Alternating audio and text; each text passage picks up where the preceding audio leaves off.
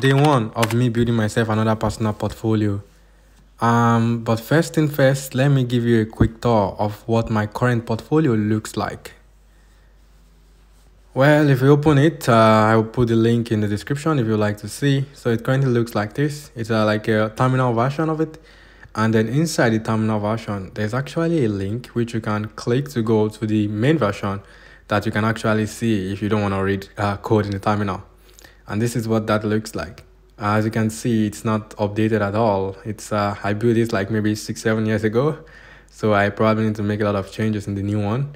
I will not be using this format or template at all, so I probably will be changing that out completely.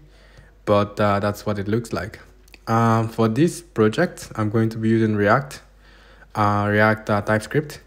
So I'm gonna give you a little walkdown of what that will look like.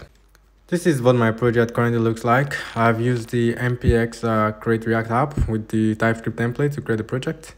And as you can see, we have the app.tsx file, we have the header.tsx file also. They are pretty empty at the moment. I'm just starting. This is the day one, so it's just pretty much templating, and then we can get started. If you like to follow the journey, just follow me and see you on the next one. Bye for now.